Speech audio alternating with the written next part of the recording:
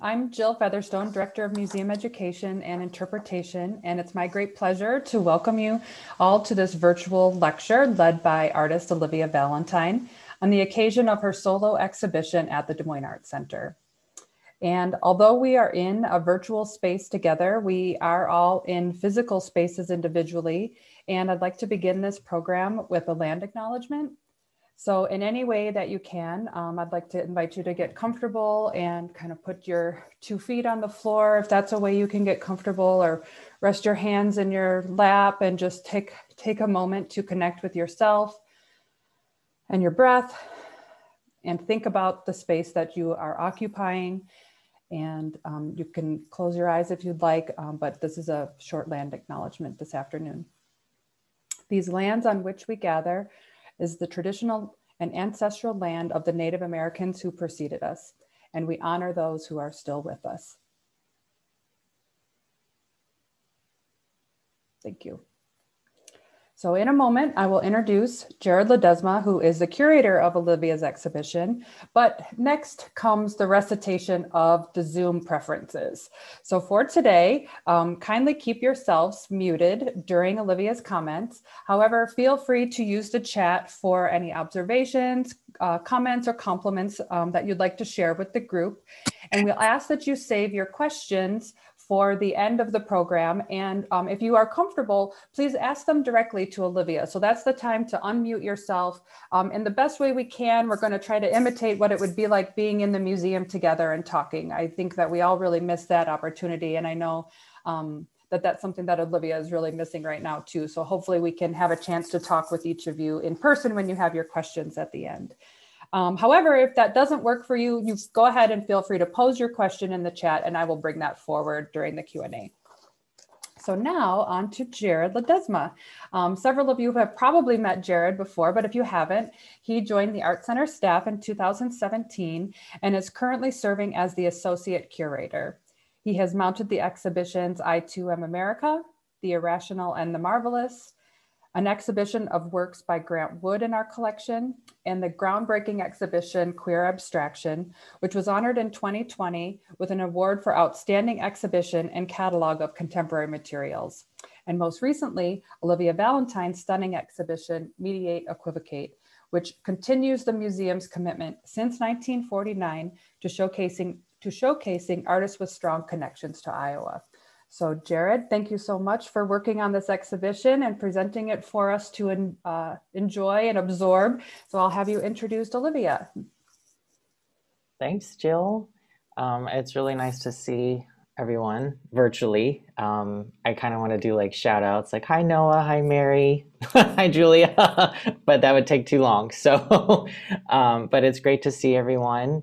And yeah, and thank you, Jill. And every time you do that land acknowledgement, I get a little, it's beautiful. So thank you for doing that. I met Olivia in 2017 when I first got here. I forgot how we were introduced, probably at a function of some sort, but we went to get Indian food together. That was our first date. And it was awesome because I was really missing really good Indian food. And it was a great conversation. And I went back to the Art Center and said, we have to give Olivia a show. Her work is amazing. And I think she's one of the most brilliant artists working in Iowa today. And I'm really proud that she's the subject of our Iowa Artist this year. And it's been a little over 2 years, I think, in the making. It's with a lot of hard work from Olivia and our crew here at the Art Center, but I think it's beautiful and one of the most ambitious Iowa Artist exhibitions that we've ever executed. So bravo to Olivia and to everyone involved. So Olivia Valentine is assistant professor in the College of Design at Iowa State University. She earned a Fulbright Fellowship and the Branford Elliott Award for Excellence in Fiber Arts. And I had to look that up because I hadn't heard of that. I was unfamiliar with it before, and it was established in the 1990s to honor the lives of, I think it's Joanne Branford and, I'm forgetting the second name, 2 fiber artists who their work looks amazing. I should become more familiar with them. So that's awesome. In 2020, Olivia was the recipient of the Iowa Arts Fellowship, and her work has been shown at the Museum of Arts and Design in New York, the Danish Royal Academy in Copenhagen, and the American Academy in Rome. Olivia earned an MFA from the School of the Art Institute of Chicago and a BFA from the Rhode Island School of Design. So without further ado, Olivia Valentine. Oh, thank you, Jared, for such a lovely introduction. And I feel like maybe Matt Greiner introduced us originally. I feel like we were in my studio next door during an open studio. And I'd forgotten that we had Indian food as our first date, but we should go back, though I've heard they've moved locations.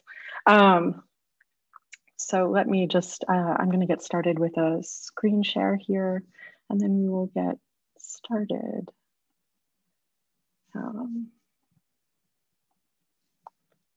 All right, can we see that, everyone? Looks great, yep. Okay, and you can hear me okay?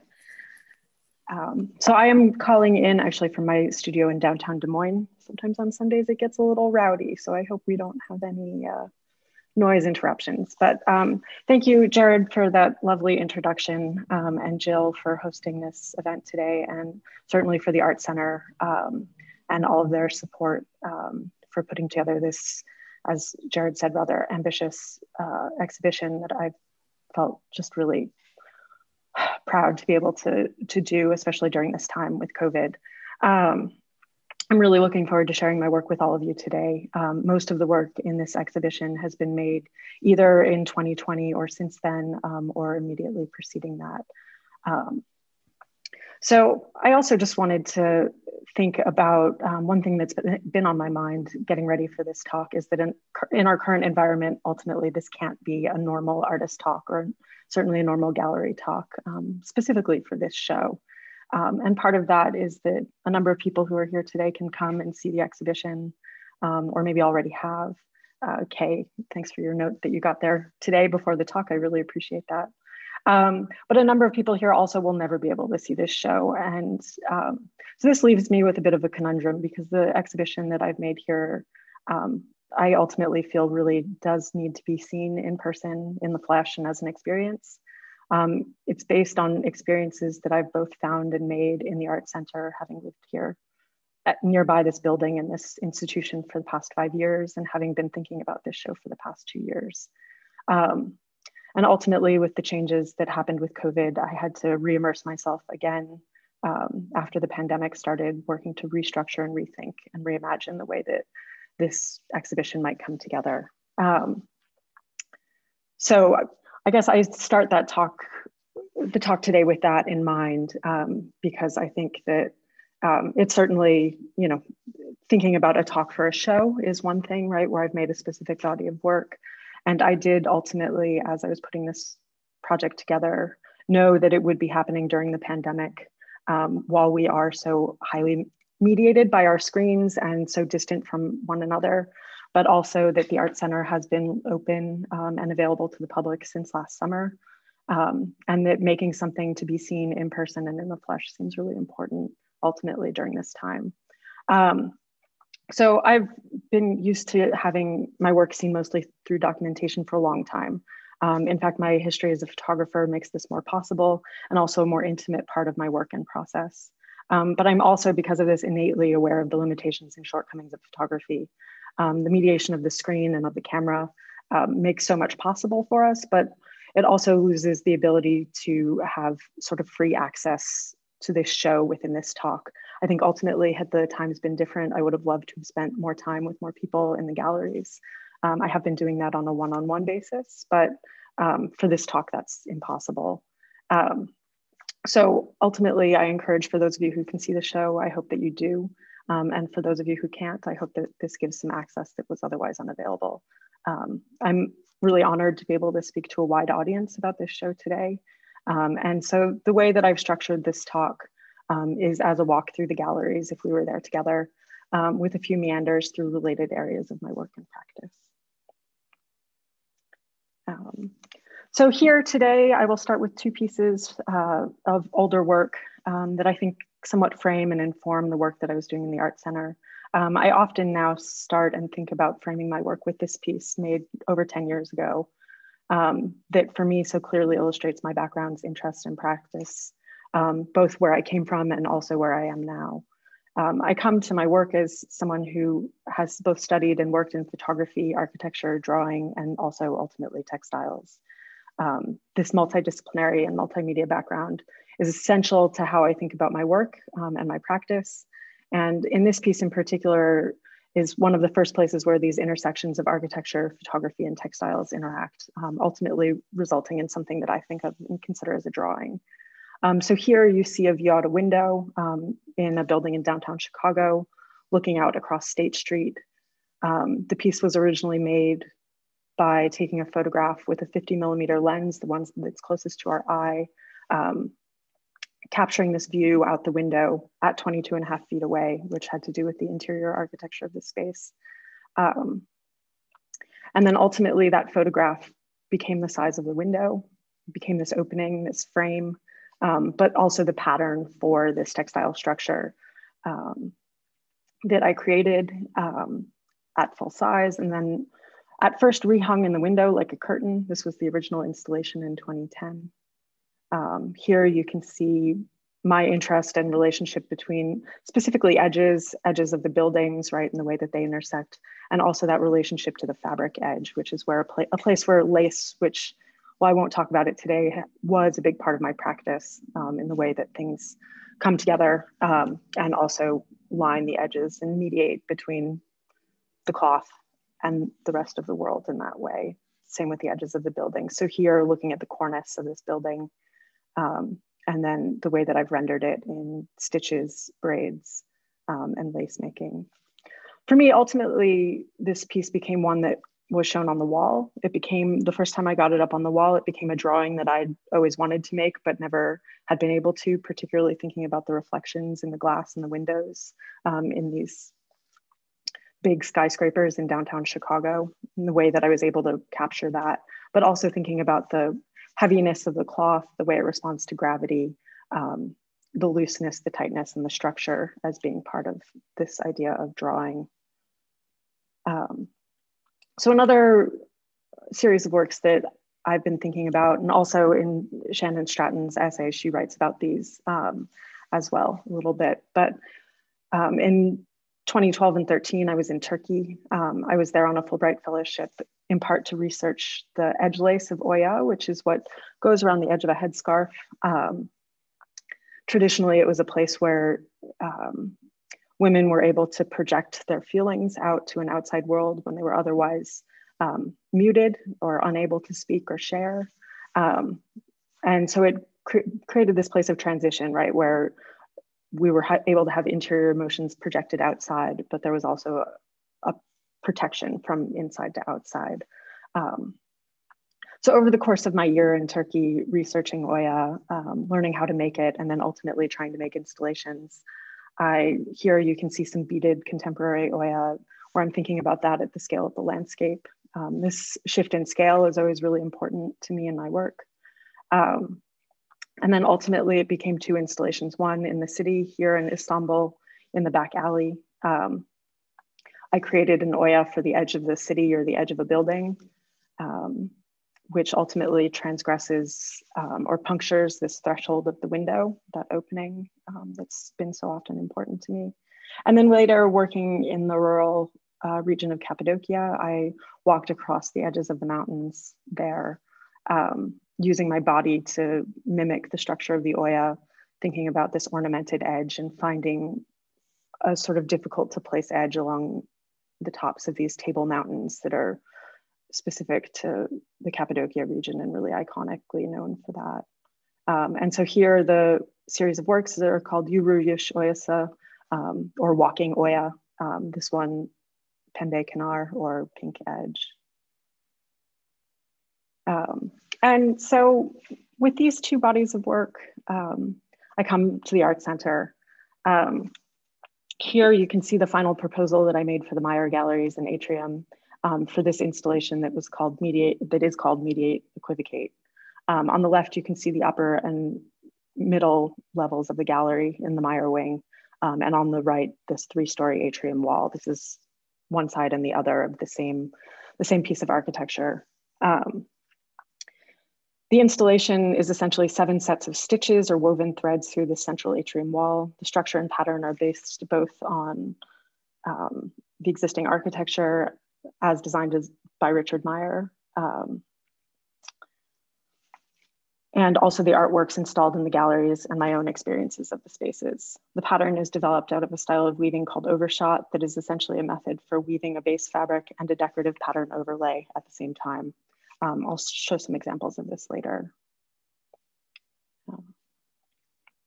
So over the course of planning for this exhibition, I made several models of the Meyer wing to work on ideas about the exhibition.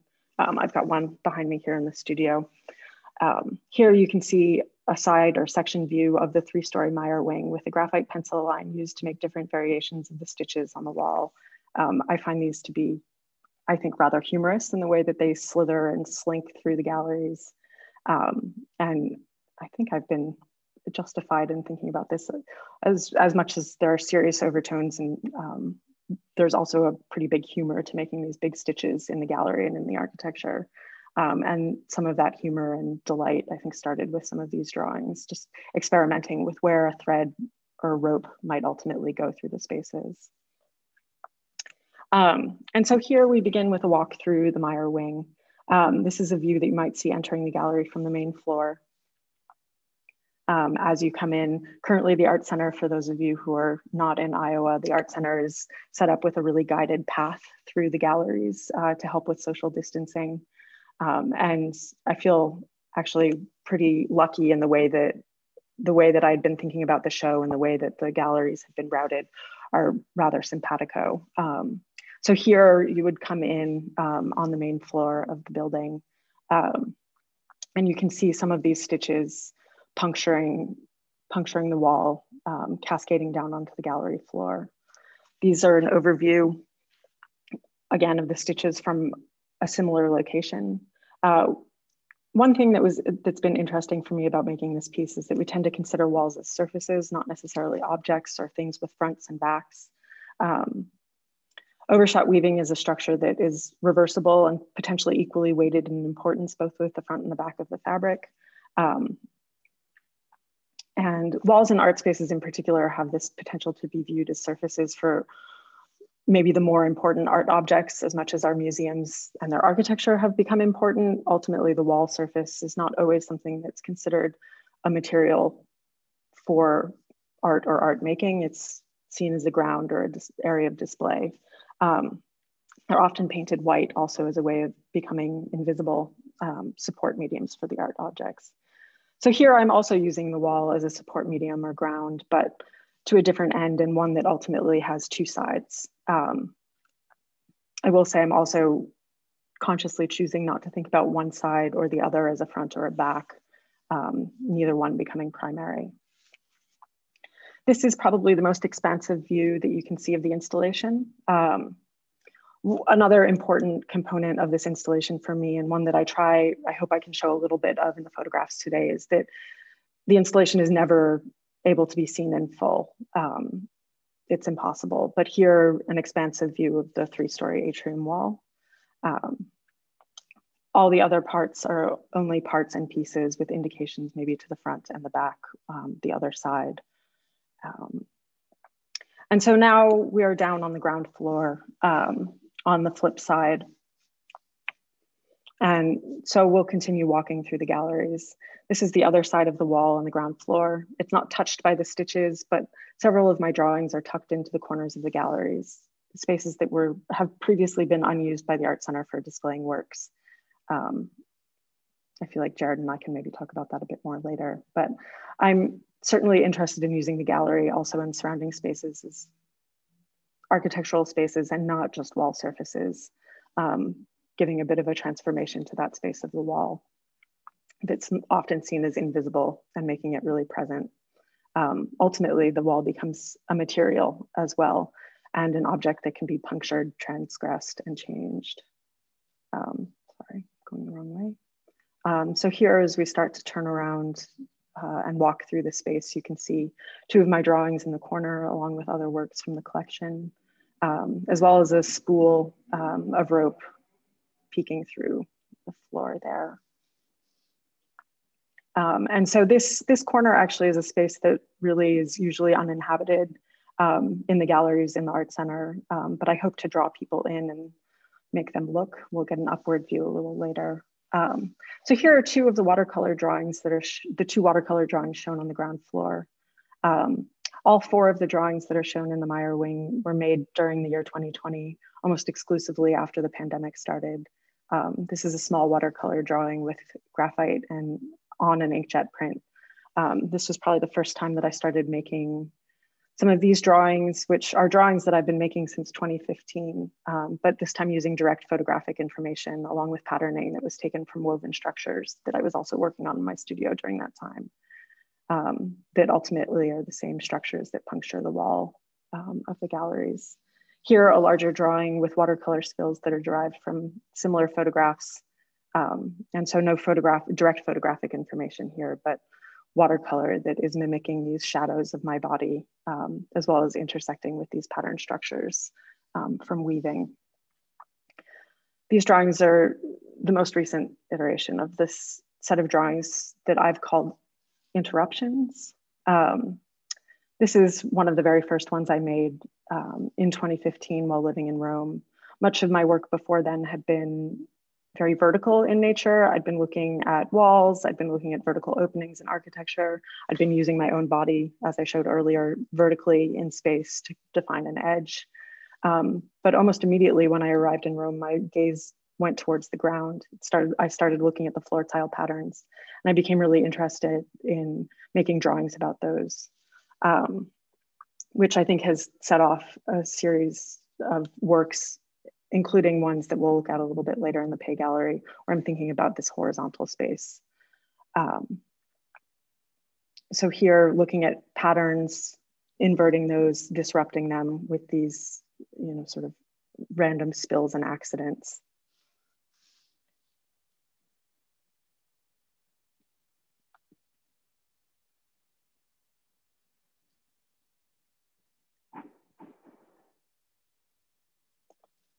And so here we come back to the gallery. We're tucked in this corner, a place where I think not so many people tend to wander at the Art Center. We have about 2 feet of gap here between these two walls. We'll see it also from the other side soon. But this space of about 2 feet was actually my initial interest in working in the Meyer wing, was how can we sort of span this small gap? And so ultimately I decided to do that with ropes that are stitched through the wall, or appear to be stitched through the wall. Here you can see the stitches on the closest side, this running stitch that runs all the way up the side of the wall. And as we come around the other side here, this is looking at where we're just standing with the spool. And so here you can see the ropes piled up on the ground. And we will start moving up to the main level shortly. The other thing that I certainly have been interested in since that very first piece that I showed, and certainly I think comes from my interest in work in photography, is ideas around framing and point of view. One thing that was, I think, a surprise while putting this exhibition together, I proposed putting the drawings in the corners of the gallery from the very beginning, but I actually hadn't realized how fully visible it made them from other points of view in the space. So here you can see a bit of that drawing, Cortez Sunrise, from across the gallery in the atrium space as opposed to being in the gallery space. And so now we flip to being up in the middle galleries. Here with works by Bryce Marden, John Chamberlain, and others. The main interface, I would say, and interference with the installation that I've made is this work, Range by Bryce Marden, made in 1970. Here, the installation responds both to the architecture and also this painting, as well as others that you can't see from this point of view, specifically across the gallery, Union Pacific by Frank Stella, which was made in 1960.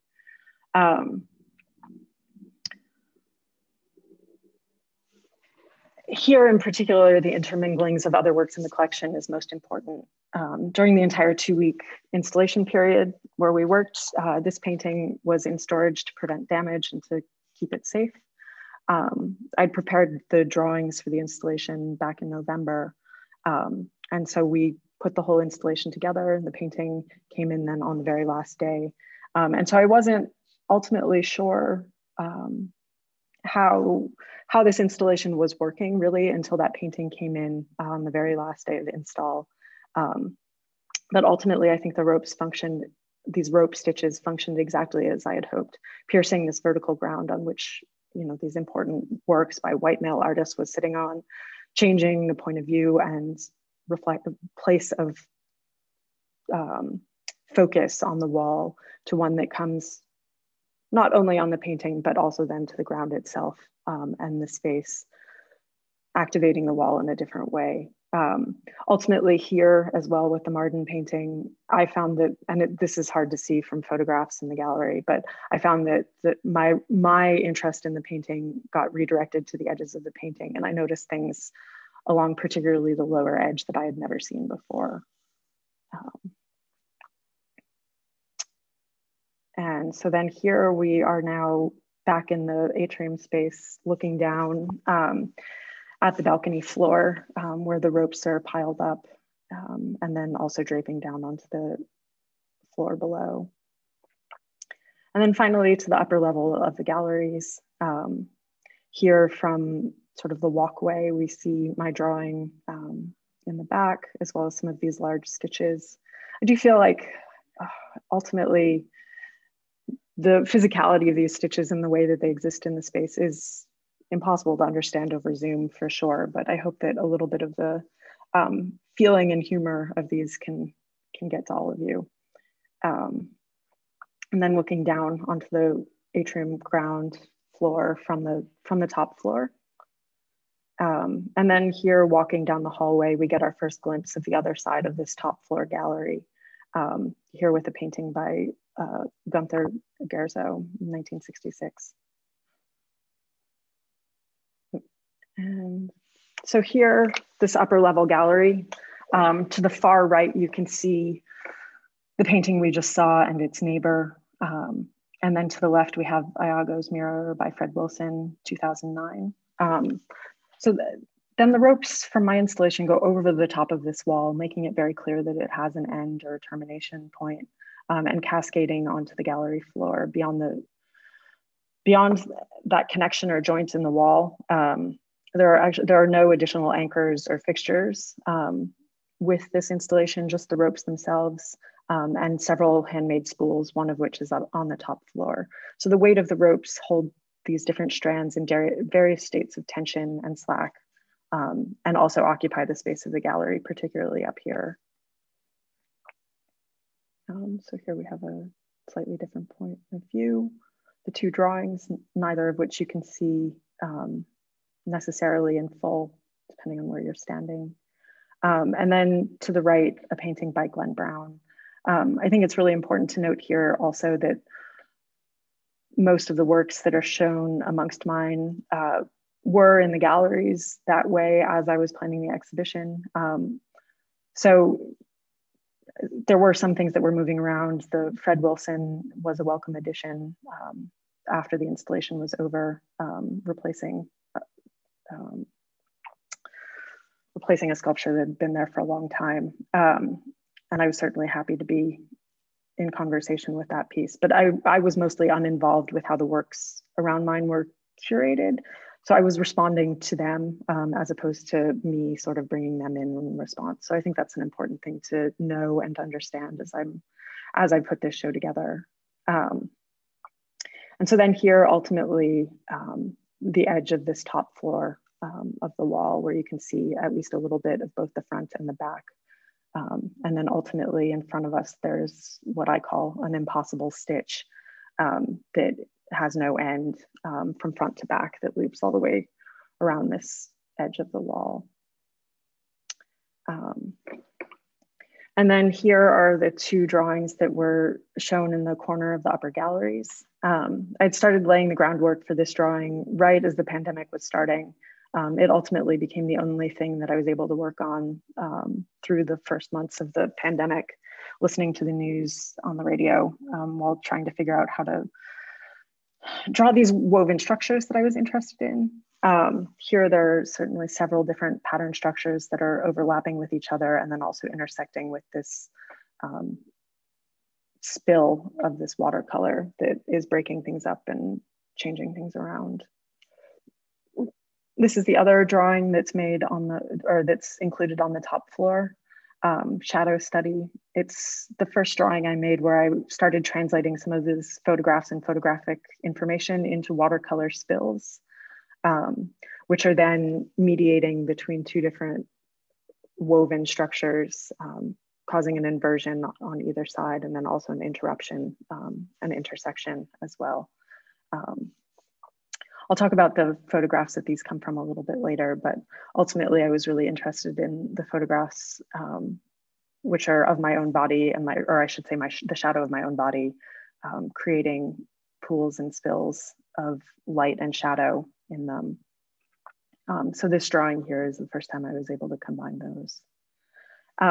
Which then ultimately brings me to my loom here with my longtime collaborator, composer and sound artist, Paula Matheson, who's also here today. Hi, Paula. We've been working together for the past 5 years on a project titled Between Systems and Grounds. And recently, since 2019, we've been working on reconfiguring this project to work with this computer-controlled hand loom that's in my studio. I'm not going to go into that project today, but some of the patterns that I've developed for the current iteration of this project certainly became a part of the drawing. And so I think that that's important to note.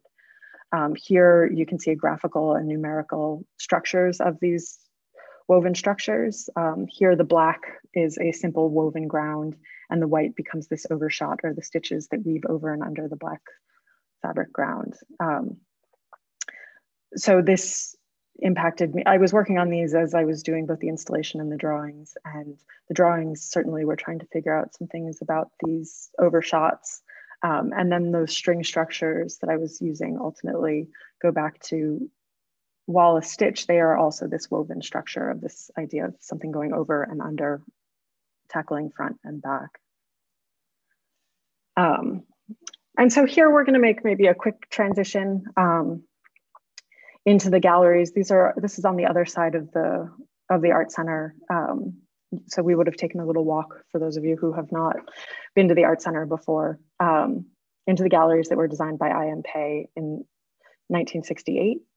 Here you can see a couple of sculptures from the collection. This is what the gallery looks like essentially today, right now.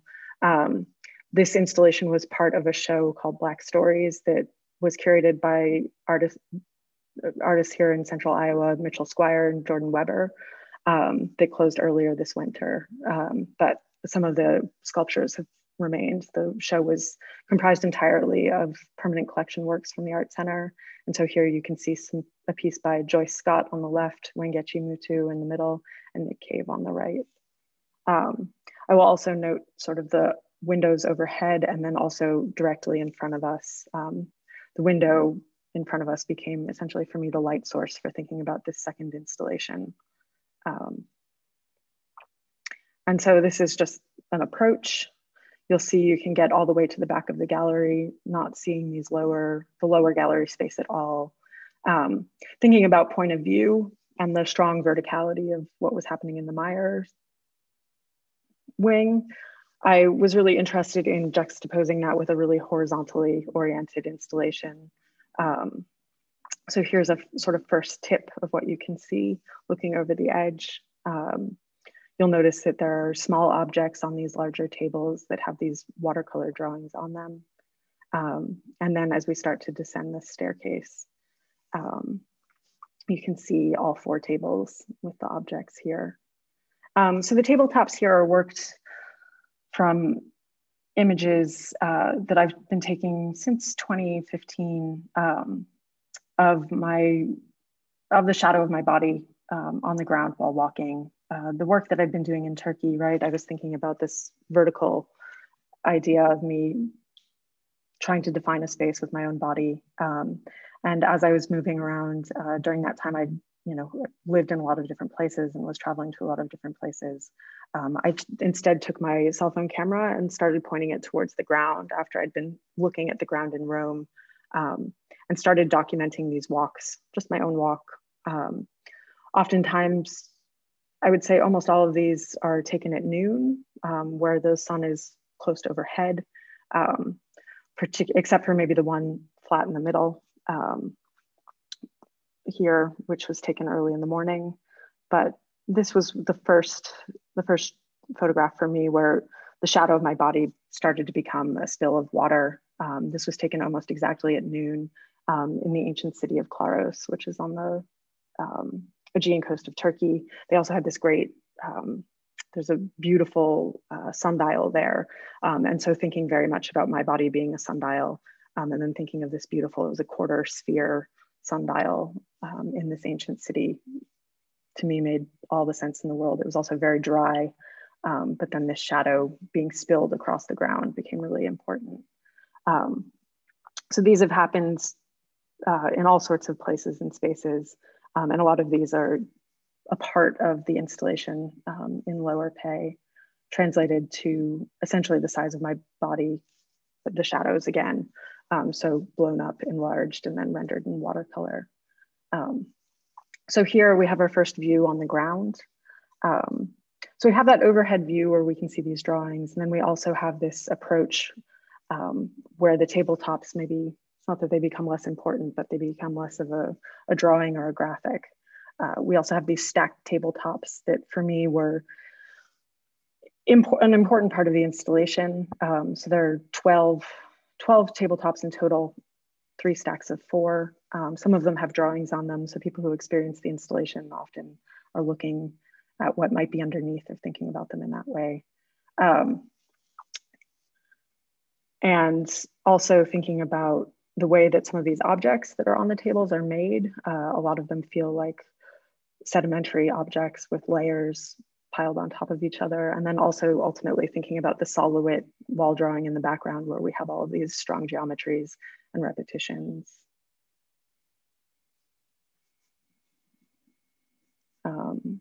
And so ultimately here you can see, you can't quite see the window to the right-hand side, but I decided ultimately to think about that window as a light source and as the light source for all of those photographs as a way of orienting and structuring the tabletops in the gallery space. So some are oriented horizontally towards the window, other perpendicularly, and some at a skewed angle. These have everything to do with my relationship to the sun in the photographs that I was taking and making those drawings from. And so here's one of the tabletops that's oriented horizontally towards the window. So we have this overhead point of view where you can see things from up above. There are all of these different scales and experiences that are important to me with this work. The overhead view from up above, and then approaching with our feet on the ground, and then ultimately also being able to see over top. The tabletops are relatively low, allowing for a little bit more access that way. And so here we start to see some of the objects and then the tabletop drawings. Here, what I call a poured plaster puddle next to this fragment of a shadow made out of watercolor. And then here are 2 sculptures that were made with really different processes, similar but different. The top one, Mediate, is made from a 3D printed clay mold, which was developed in collaboration with Erin Lindsay Hunt, who was a student and then alumni working at the Computation and Construction Lab at Iowa State. So she worked with me to develop 3D models that were moldable and flexible to then use a 3D clay printer to make the molds for these plaster objects. So while it's hard to see in some of these photographs, the backs of these and the sides have this really striated construction that has for me has resonance is also then with the building that IMPE has made here, where he has these poured concrete walls that are then also hammered. The front sculpture, Equivocal, is made similarly, but instead of with a computer model that's then 3D printed with clay, those are actually just hand rolled pieces of plasticine. And it's a little bit hard to see here, but there's about a 1-inch lift in that front piece from what's closest to us to far away, creating a slight inclined plane. While not every object in this show is an inclined plane, a lot of them were either made that way or are shown that way. This inclined surface, which has to do with which for me is a mediation of gravity, right? We've slow gravity down by propping our table surfaces up, has been almost always present in my work. First thinking about architectural drawing in an analog fashion, right? Where we have a inclined table surface that's holding our tools, but also mediating gravity a bit. And then also the lace making table is always a space where gravity is mediated. We have bobbins that need gravity to create tension, but they also can't have too much because it causes chaos. And so for me, either subtly or very directly, the inclined work plane has been a part of my work. And as I was making the drawings in Rome, I never quite felt right with them, either being totally horizontal or vertical. And I was always trying to find ways of showing them on an inclined plane. So I ultimately decided to make objects that could create surfaces for drawings that way. And so these were some of the first components to do that, both with handmade clay models and then also computer produced clay models.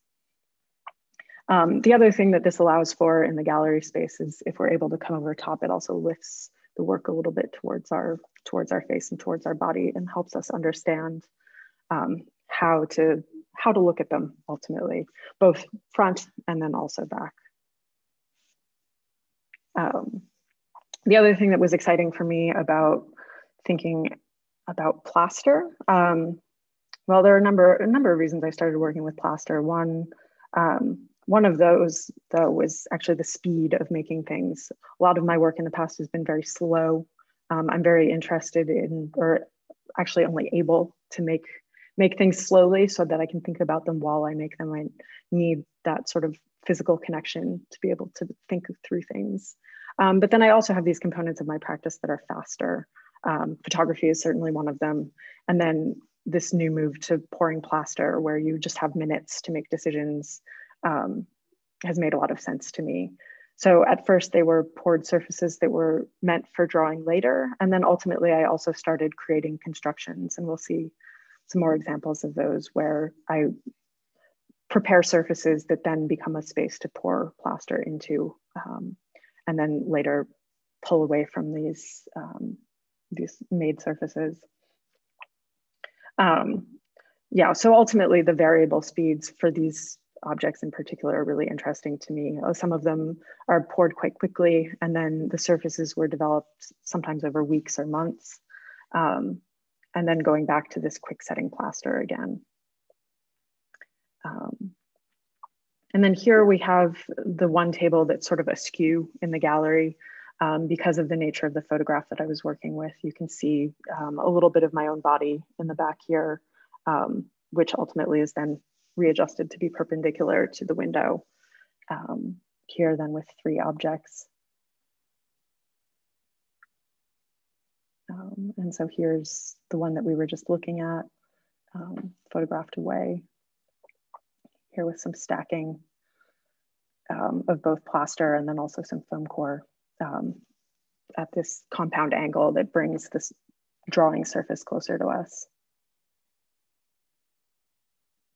And then this one in particular the structure was modified by the sun while it was drying. And so it's essentially like a Pringle potato chip.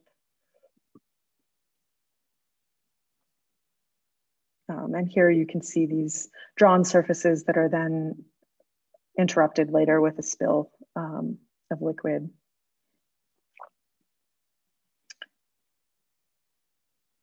Another table here with our backs to the window yet again, and these 2 legs are shadows.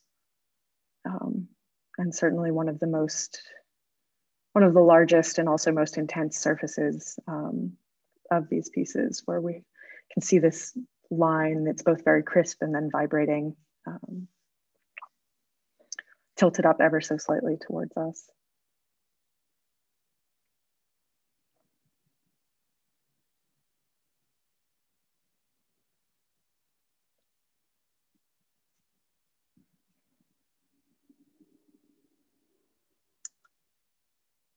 And here, one of the last tables with 4 fragments or sculptural pieces, some of the earliest ones happening here.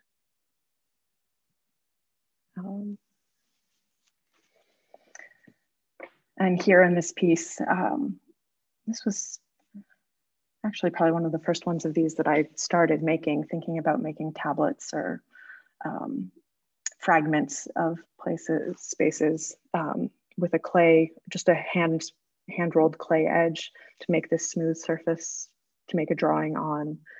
Then ultimately it was coated in rabbit skin glue, as most of them were, which creates a nice ground for the watercolor on plaster. And then a few different drawings, and then ultimately some inscribings that dig into that surface that I've made, which ultimately peels up a bit again, becoming really reminiscent of also the walls in Pei and their texture and surface. And then this last sculpture, Janum, along with one of these walking panorama photographs, this one in Claros, thinking about that sundial yet again, and the translation of that photograph here into a tabletop drawing. And so that's my little walkthrough in the gallery. I certainly, thinking about all this work, while this show has my name on it, it is, man, you never make things alone. And so I think it's always really important to acknowledge everyone who is a part of this. Certainly with this exhibition, Jared Ledesma and Allison Ferris for getting this started and thinking about it as something that is ambitious as it has turned out to be. And then the installation crew who I was just thinking, man, I could have put this show together myself, but I'd probably still be working on it right now a month later. So Jay Ewart, who runs the installation crew, and then Jeff, Mindy, Zach, and Tom, I certainly could not have put this work together without all of their help and caring hands. It's been such a great joy to work with the Des Moines Arts Center staff, every single one. I've been a regular at the Arts Center for years, but to work in this way has been a real honor. The Iowa Arts Council for supporting this project specifically through the fellowship that I've had this year. And then Iowa State University, I had money both from the Center for Excellence in the Arts and Humanities, and then a lot of support from my department, specifically Ingrid Lilligren and also now Sarah Kyle, the 2 department chairs. And then in my studio prior to the pandemic, and a little bit since, Megan O'Toole, Zach Brown, and Becky Beckett have all been really helpful for me. And to have here, I miss having all of you working in the studio for sure. And then Lindsay Hunt and Shelby Doyle, the Computation Construction Lab, and my spouse, Frau Erdem, who supports me. Interact with you, but I like that one thing you pointed out was the placement of the objects, the watercolor drawings in the Meyer wing, because that does have a funny story where Olivia, we were walking through the Meyer wing and we were trying to decide where these watercolor drawings were going to go. And the Meyer wing is very tricky because there's so much light. It's hard to install really anything in that wing. So thinking about safety for the drawings, and Olivia suggested those spaces, those corners. And I was like, you don't want to put them there. No one's going to see them. They're beautiful. You want people to see them. And she was like, Jared, that's the point. And it was like this aha moment that I really, that I enjoyed. And I think it's brilliant. And I love it. And I don't know if there's a question there. I think that's just a nice story that I really like. And I think it helps people think about your installation and this idea of interruptions and mediate with architecture. One thing that I want to talk about with you, and then maybe we'll go to questions, is something that you and I have talked about that hasn't really been talked about. Shannon mentioned it in her amazing essay about gender and space. And I think that's important to talk about because of these, I am Pei and Richard Meyer, these star architects, so to speak, and introducing materials into these spaces and interrupting their architecture. I think it's awesome. And that's something that Laura and Allison and myself have thought about, creating installations that interact with the buildings and also interrupt them, so to speak. And can you talk a little bit about gender and the materials that you're using in these spaces in particular? I'm sorry, Jerry, can you say that the last part one more time? It's okay. I was just thinking more, we've talked a little bit about your materials, fiber, the delicacy of the ceramics in contrast to the concrete and Pei, and the fiber and Meyer, and the gridded architecture, and you're interrupting. And then I wanted to share an image of this, and I don't know how to do that, so I'm not going to attempt to, but we talked in a program previously about Dada and Duchamp's installation of the web kind of in the gallery, and how Dada really introduced kind of this concept of the institution and interrupting it. And so with you, I think you're just bringing out these ideas, and especially with gender and these two spaces. And I think it's brilliant and something that I would love for you to elaborate a little bit further on. Yeah, no, sure, Jared. I think it's interesting because I feel like I first came to textile work actually as an architecture student. I was studying architecture, and it became a counterpoint to my studies that I later abandoned. But I think even of like when I was applying to graduate school and thinking about all these things, I took this really sort of position about gender and textiles, and that it's women's work and all of this. And certainly I still acknowledge and appreciate that history. But in some ways, my understanding of it has become more nuanced over the years, particularly with my studies in Turkey, where actually the gendering, my spouse, Fırat, who's here, I think was actually a big part of that, where as I was studying Ottoman embroidery in particular, I started realizing that yes, a lot of these textiles were made at home by women in the way that we think of them, but also the royal textiles there were made by men in factories. A lot of weaving is done by men. So I think there's ultimately gender is a really important part of the way that I think about my work, and specifically the way I think about this installation. Right? I feel like Jared, you and I have been talking from the beginning about specifically all of the sort of male artists that are in the gallery spaces, while not exclusively so. And I think, you are certainly one of the people who's putting those works on display. I noticed actually in my documentation photographs that there is not a single work by another woman seen, except for as we're approaching the Pei Gallery. But as I put things up on my website, I wanted to acknowledge all the other works, and not a single one. They're all hidden behind other walls or out of points of view. And so to think about, and I've been thinking a lot about this idea of the wall as a ground and one where the art sits, and then puncturing and undermining that ground or that space. And I think that ultimately is what I'm trying to do with those stitches. And I think that there is something ultimately also I'm actually not totally sure what direction ultimately that the gendering of that comes in, but that certainly that sort of slithering flow, the acknowledgement of the front and the back, the also getting, or that there also isn't one, and right, reducing any ideas of dominance, I think is, or at least for me, sort of deciding that there isn't going to be a dominant place, and that the front or the side with the painting and the side without the painting are equally important in my installation. I think is all part of that idea around gender. I think then ultimately there are ideas around verticality and horizontality that have to do with gendered readings of things that were also important. I think as we've discussed even this show, right, like the space has contracted and expanded in certain ways. And I originally was actually only interested in working in lower pay. Like that was my primary interest and concern because of the horizontality of that space. And so then to bring in a vertical space like that Meyer atrium becomes, they at least need to act, I hope, in counterpoint to each other. And I hope the people who've been able to see the show are able to feel that, the sort of balancing between the two.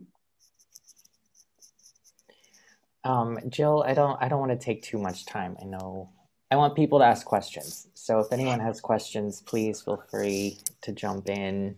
There's a comment that just popped up in the chat, and it says the scale of the ropes in the Meyer installation scales up the stitching of that to the ship harbor dock work on Meyer's handrails as a foil too. Yeah, absolutely, Leslie. And hi, Leslie. I'm so happy you could be here today.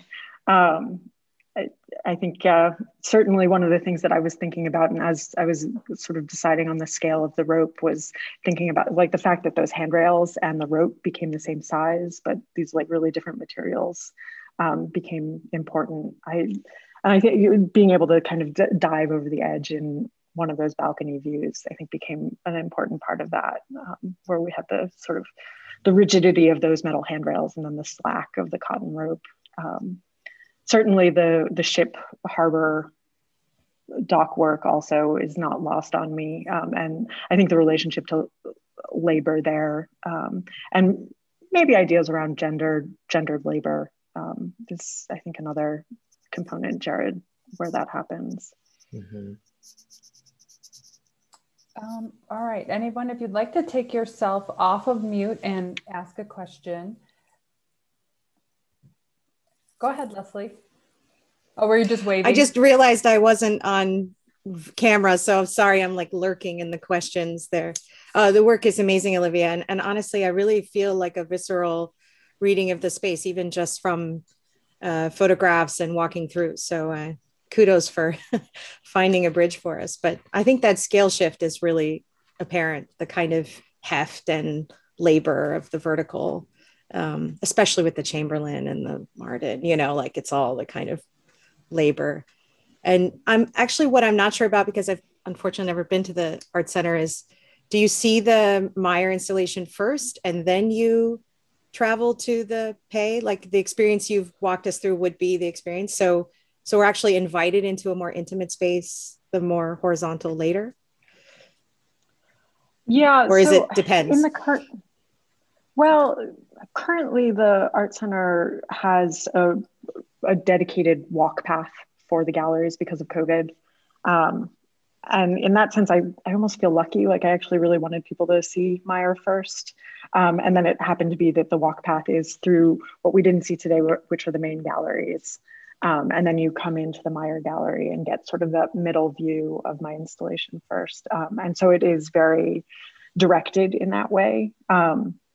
I would say even if you came to the art center without that directed path, it's often that people will come in through the main galleries, go over to Meyer, and then make their way to Pei. It is sort of circular in nature in that way. But setting up the two, sort of the L shape that they ultimately make, I feel like I attempted to make some like really long sections through the building as I was thinking about this, but they did become very long. And so ultimately aren't really practical to show. But thinking about also all the different floor levels that were happening and where those things were occurring was important. So yes, you would generally go to Meyer first and then later see Pei, horizontal, much more quiet. But also after you, again, walked through, there's at least one other set of galleries that you would walk through in between.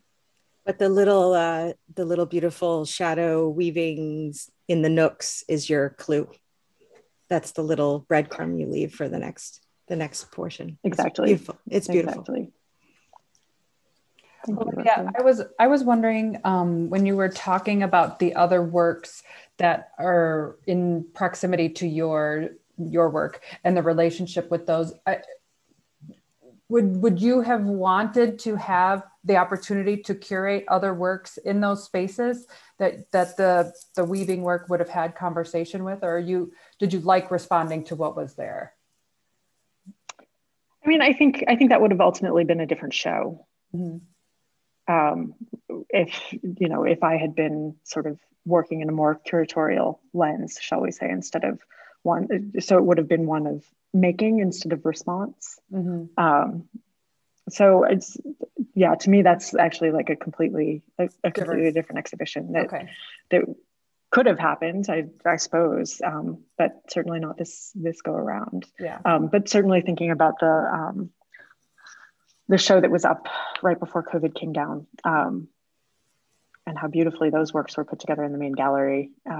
Man, that was such an exciting show. I was so sad to see the Carla Black exhibition and the way that she worked with the pieces. That said, though, the main gallery is much more, I hate to use the word neutral, but it isn't sort of a architectural space that has quite the complexity of either Meyer or Pei with different things to deal with. So I was foremost responding to the architecture, and then also to the pieces that were there, some of them more impromptu than others. The Glenn Brown painting in particular, like when I was in the galleries, I was like, oh, of course, these are squirrely little fun lines that feel like ropes.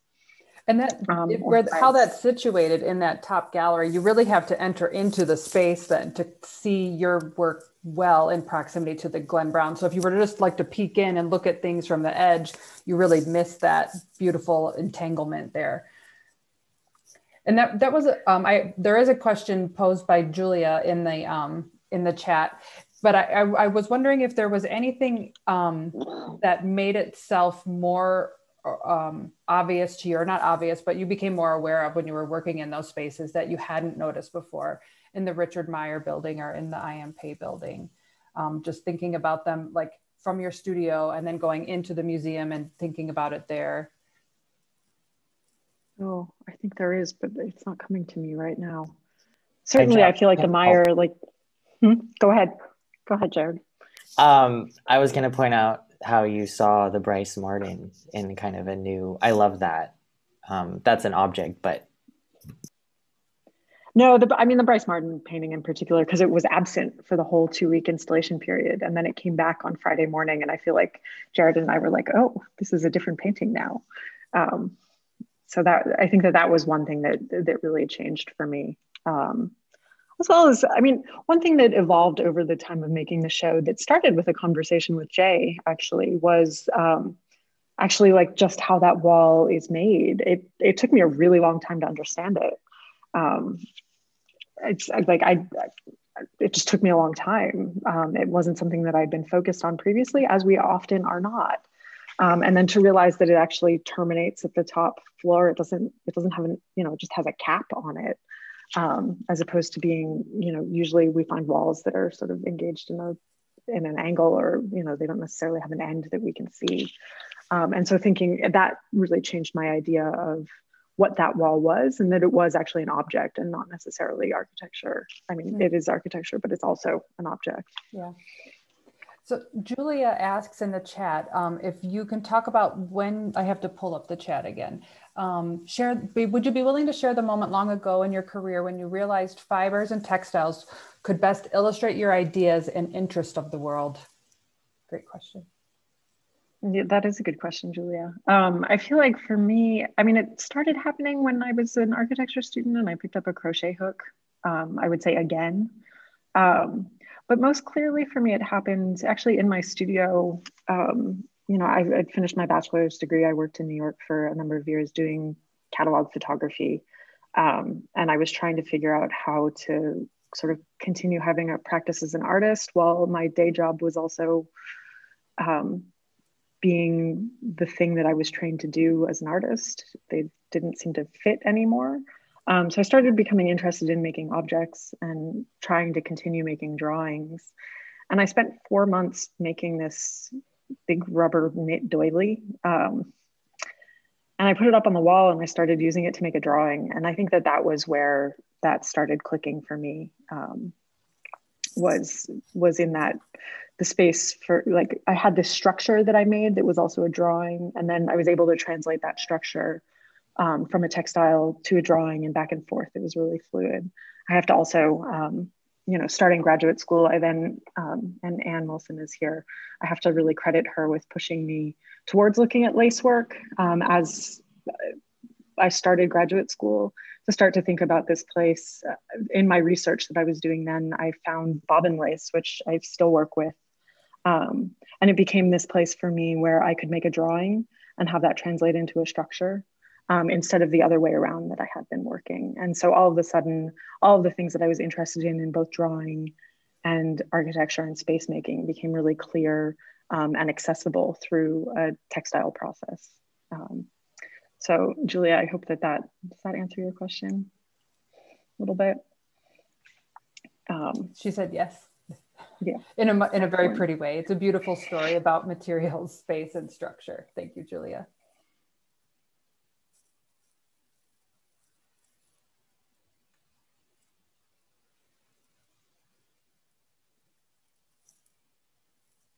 Would anyone else like to take themselves off of mute and ask a question? How many of you have seen the exhibition? You can raise your virtual hand or your real hand. Oh, good. I see a lot of people have visited the museum. We did, Olivia, take the directional path around the museum did recently come out, so people will have a little bit more free form procession through the museum. They can choose their own way. That just happened. Yeah, I'm curious how that will change. Actually, I was there on Friday, and I guess I noticed that the stanchions were down. Oh yeah, we saw each other. Oh, someone is asking if you made the rope. I did not. This was certainly something that crossed my mind as I was starting to make this installation or think about this installation. I decided that ultimately a manufactured cotton rope made the most sense. It felt like the most direct relationship to a thread. I also, just being realistic, like this installation, the final proposal for it was in September for a show that came together and went up in March. And to make the 1,000+ feet of rope out of what material seems maybe not like the way to go this go around, but it's 100% cotton rope, undyed cotton. So this sort of natural, it's a little bit different. It's not the bleached white of the wall, the gallery white paint. So it does have a textural and color difference there. One thing that is not able to be seen I think in the installation photographs all that well is actually the little bit of lift that it also has that comes off the wall. I think that part's really important, where it gives a little bit of a shadow and a little bit of space, so you can really feel the rope coming out and off the wall. But yes, Annie, the process for me is so important. And so actually that whole component of this has been a little bit alien for me. Working at this scale, which is a scale that I'm like thrilled to be able to work at, but then also the mechanics of how that happens. And then ultimately also how all of the connections are made with the rope and the wall was all kind of new to me for this project. I think Catherine had a question. Yeah, sorry to interrupt. Wonderful presentation. I'm so excited to see this work, friend. And I was wondering if you would talk a little bit more about gravity and the role of gravity in your installations, and in this in particular, gravity and like tension and yeah. Yeah, I feel like I spent like the first like 6 or 8 years of lace making, like doing yoga postures actually that were like mimicking the structures that I was making. But yeah, I mean, gravity and tension, and particularly working in bobbin lace, they're kind of two sides of the same coin, because with bobbin lace, gravity makes tension. On a loom, other structural forces make the tension. But as you know, Catherine, the tension is essential for making the structure. You can't make it without. And so,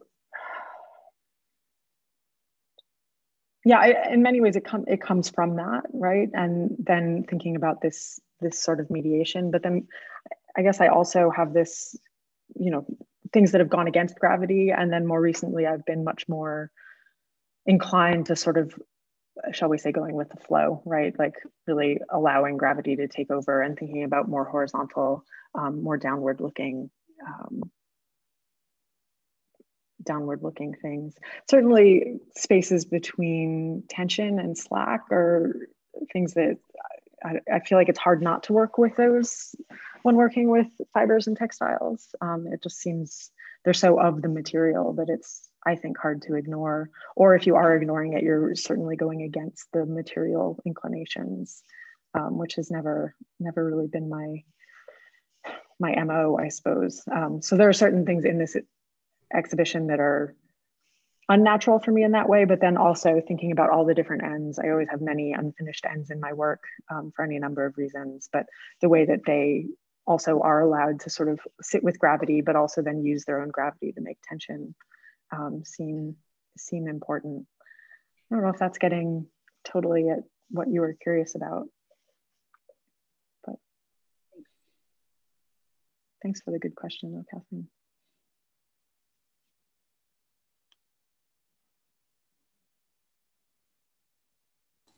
There, take myself off mute. Is there anyone else who would like to ask a question? If not, I'm going to give you all an assignment that you have an hour. The Art Center is free. You can, we still are taking reservations. But you probably could get a drop-in at this point on a Sunday. I hope you do go and see Olivia's exhibition. The photography is as great of a photographer as Olivia is. I think that there's nothing that can replace seeing artwork in person and seeing it in the changing day and in the changing seasons right now. It's really extraordinary in all of the locations of the museum. And so Olivia, thank you so much for spending time with us this afternoon. Jared, thank you for working with Olivia and hosting this show for us in Des Moines. And thank you all for joining us this afternoon. I know we had someone on from Germany, maybe some folks on from Turkey that Olivia had connections with. So near or far, we really appreciate you spending time with us this afternoon. And Jared, would you like to say anything in closing? No, I think you said it. Please come and see the show. Well, actually, we are in the works of making a virtual tour of it as well. That will be on our website. So it will live on our website forever. So if you can't make it to Des Moines until May 16th, the exhibition will be on our website and you can experience it virtually, which is quite wonderful. So thank you. All right, so in the Zoom world, we do these funny little virtual claps now and waves. All right, Olivia, thank you so much. I appreciate it. Thank you, everyone. Thank you so much for having me today. And thank you, all of you, for coming. It's really lovely to see all your faces and get to talk with all of you about this show.